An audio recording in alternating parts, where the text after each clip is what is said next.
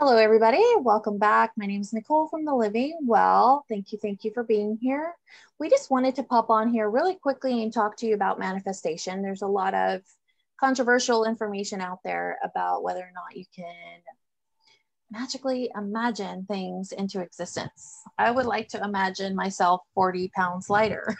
Oh, like I would too at this point, honestly. Pandemic was not kind to me. I lived in a hotel for $40 and messed up my habits. I'd like a Maserati in the parking lot, convertible, preferably. Yeah, so would that come with the payment that you have to make? There you go. Very good question. So what we were talking about, how there is some concepts that something is happening when you're thinking about what your goals are and reaching your goals. People do, reach their goals and make things happen for themselves. And they are using some concepts that seem to be all organically combined. So we were just going to talk about what our personal opinion is about that topic. So for me, I believe what you reap, you sow. That's exactly what the Bible teaches. If you're focused on an objective and you work at it and you're focused on it and giving it the attention it deserves, then you will develop what you need to get there. And it does come to fruition. What do you guys think? Yeah. I'll let you go first. This is Amy Aarons. I wasn't sure are you going to put our names in there? Hi, I'm Amy Aarons. I'm a holistic wellness advisor, and I believe manifestation all starts with figuring out what you want. What do you want for your life? What do you see coming into fruition? And really being specific and writing it down. And once you put it out there, just read it every day and just keep on putting it into life. Like envision it and kind of just make it happen. Mm-hmm. I'm John Robinson, and I'm a life coach and consultant with Pathways Personal and Professional Development. And, I think manifestation is a complicated topic that people talk about today. And I think that there's a lot of truth to it, as well as a lot of people who twist the truth in a way that makes it sound like, it's wishful thinking, basic, and maybe almost magical thinking. I like to distinguish between the difference between magical thinking and spiritual thinking in some ways. To me, magical thinking is kind of like wishful and dreamy, and spiritual thinking is more, like Nicole said, reaping what you sow. It involves some input and you put in and you get out what you put into it. So there are several, holy scriptures, and I'll just use one of them. In the Bhagavad Gita, there's a quote by Krishna where he says, a man's faith is according to his own nature.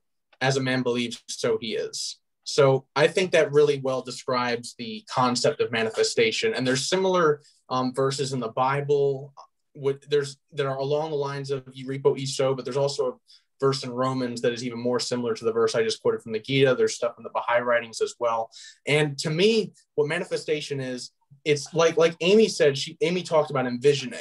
When we envision something as a reality, we have a tendency to act accordingly to our vision of reality in that sense. So let's say that I think something really bad is going to happen. My anxiety is going to cause me to act accordingly to that perception of reality that something bad is going to happen. And perhaps I will manifest that bad thing to happen because I will start to act like that's going to happen and create a self-fulfilling prophecy. We can do that in a positive way, though, as well, where if we really want something, like, for instance, I recently started my own business after leaving my day job, and I've been having some success in terms of growth and getting leads and things like that. That's how I got connected to Nicole and Amy and the Living Well.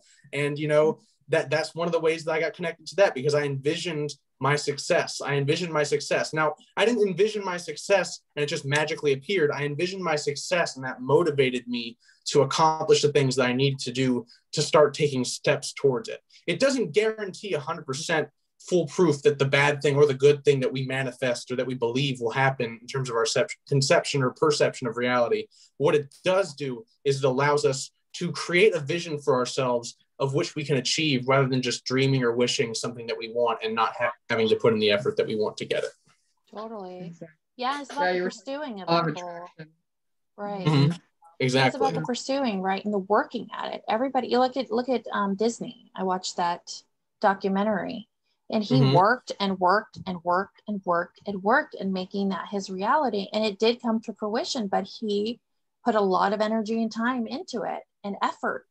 So this idea that we could just sit back and go, Maserati, right. Is impossible, right? But that's quite a mantra. I just picked that out of nowhere, but I think that ultimately what we really want, we do get. And I think that's true for most people. Most people don't end up reaching their goals because they really don't want it that bad. For example, if you want to lose weight, you know what to do, but it's how bad do you really want it? Are you willing to do what it takes to make that true or not? It's up to you. Are you ready to make a change? I'll give you guys an example of that where I almost like over manifested in a way where it was like, so the first training session I had back at the gym, because over the course of the pandemic, since August or really since December, I put on a lot of weight and I was in good shape for a number of years. And, so when I went back into the gym in this personal training session, my body is still used to being able to do all these things. Like, so it's like, oh yeah, I got this. And like, I worked myself pretty hard.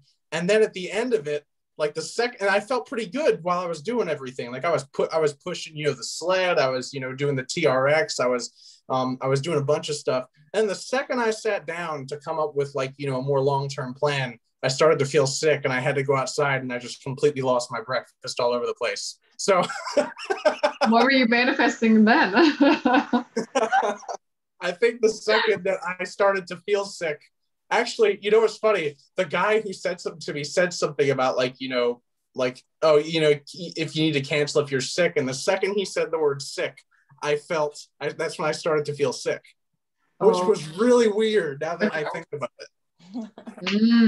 Interesting.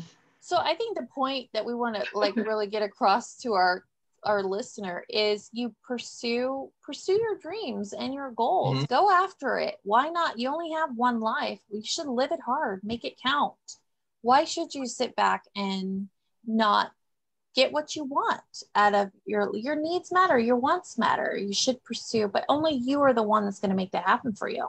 So if you're in a toxic relationship and what you really want is a healthy one, then you're going to have to keep working at it and keep thinking about it and keep focusing on that, like a garden. What you feed it when you pursue grows, and what you ignore and neglect starts to die. And I know I've killed many, many plants in my life, and that's because I got distracted and I was off putting my energy and my focus into something else. So if what you really want is a healthy relationship, then pursue it, do the work, dig into it, learn about it, and go after it, and you'll get it. Right?